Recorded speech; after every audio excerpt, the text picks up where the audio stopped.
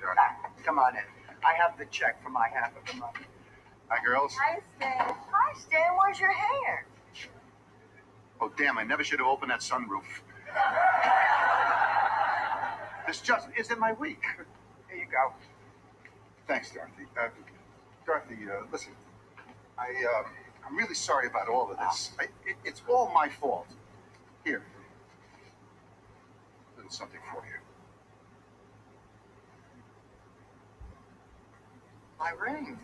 I didn't want you to sell it. Not like this. How did you know? Well, I called while you were out. Sophia told me what happened, so I went down and bought it back.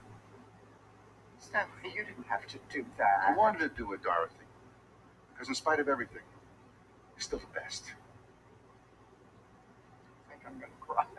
No, honey, now don't do that. Your eyes will get all beady and your nose will swell up like Carl Malden.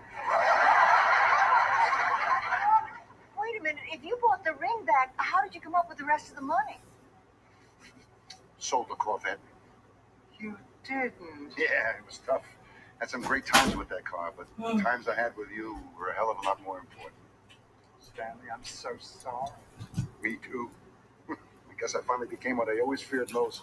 Another middle-aged, bald guy who drives a Toyota. Oh, Stanley, this is the nicest thing anyone's ever done for me.